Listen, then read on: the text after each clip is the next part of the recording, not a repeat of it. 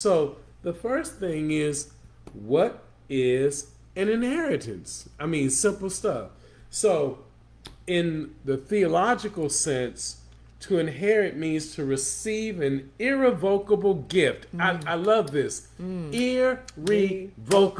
It cannot be taken away. All right?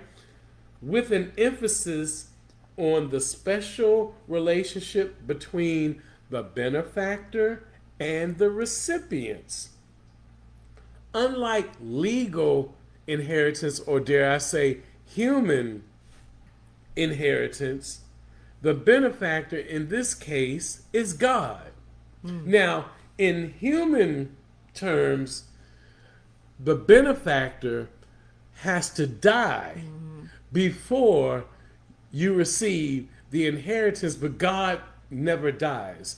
So this is what makes the inheritance that we could have through him even more special, because the benefactor God does not die, yet he provides material and spiritual